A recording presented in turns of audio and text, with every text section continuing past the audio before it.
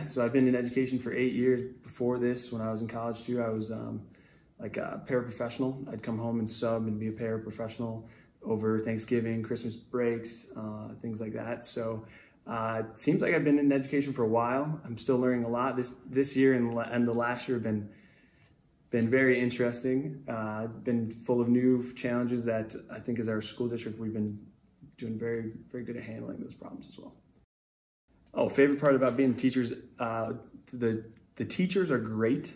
I love them, they're great, they're fun to talk to, but definitely the students they're my favorite part about being a teacher. And I tell them, even online, my favorite part, the thing I miss most is just hearing the students, kind of their little, their conversations they have in the classroom they just make you kind of look like, well, what did they just say? Or, you know, you see the kid, the light bulb comes on and they really understand what you're learning, or just socially how the kids grow from 6th grade to 8th grade.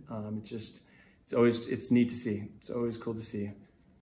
The biggest challenge for teaching remotely is, I mean, there's many challenges, I'll say, but just finding new engagement strategies for the students has been the biggest hurdle, I'll say. It's totally online, so we don't get to see those reactions all the time like we do in person, where we can instantly have feedback, or we know exactly kind of what a kid is thinking, or we can check on a kid during the day, where online, yes, we have email and things like that, but we're having the kids have to be very responsible. They have to be very responsible to look and check their email and communicate with teachers. And for the most part, I think they've been doing a good job.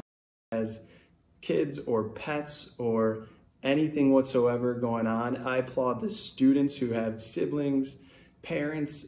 So that to me has been so impressive, that kids can do all this work with other stuff going on, or I'm someone who, if I'm in front of a computer, I need like no distractions. I need, you know, to get my work done. Where in a classroom is fine with other things going on, but yeah, so I'm coming in right now.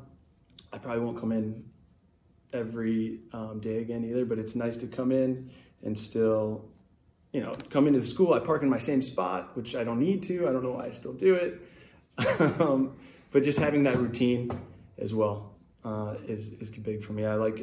You'll see some teachers moved all their desks like over to the middle.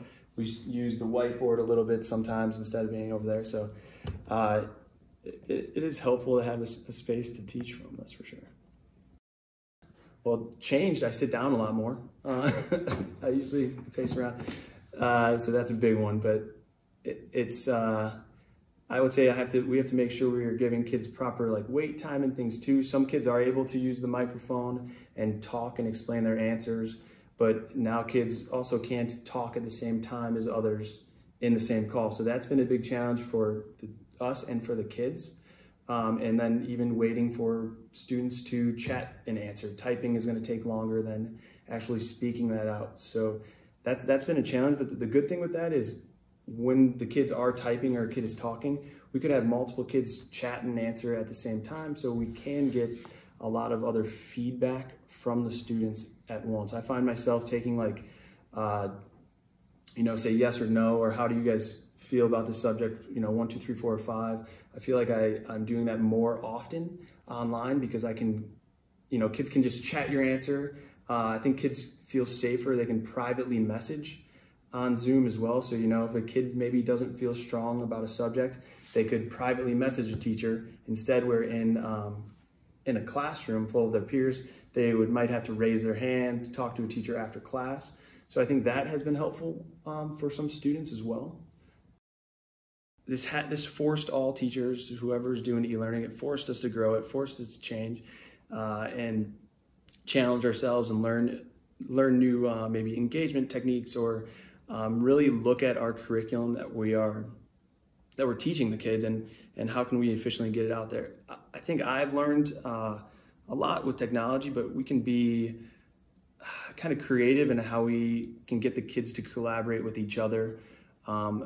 We don't have to reinvent the wheel, but just how can we take some of the things that we did in person and then still do those, maybe not the same things, but similar things in an e-learning or online environment.